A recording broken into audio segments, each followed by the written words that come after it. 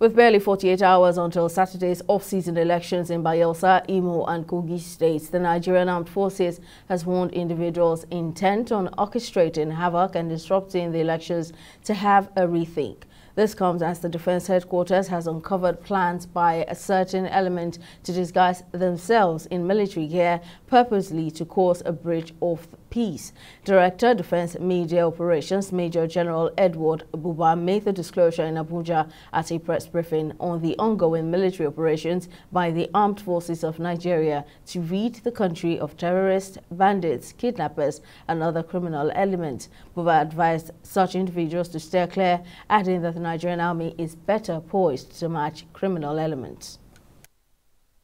It is important to highlight that the Armed Forces of Nigeria is a disciplined and well-trained force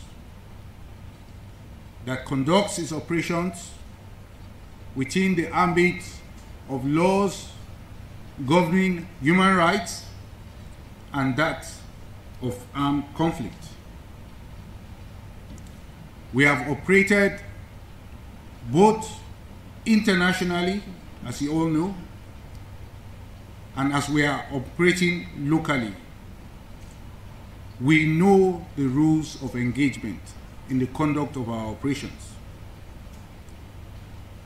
Nevertheless, to show zero tolerance for anyone that contravenes the rules of engagement, we have a standing court-martials in our theaters of operation to put on trial any erring personnel that is found wanting during operations.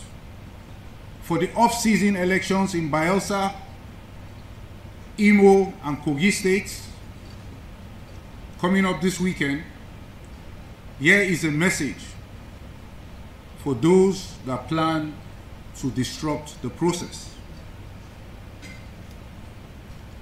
We are aware of your plans to dress in military gear to mislead the public.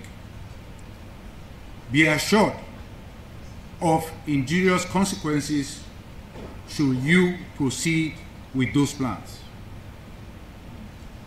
We will not allow our image to be dragged to the mud.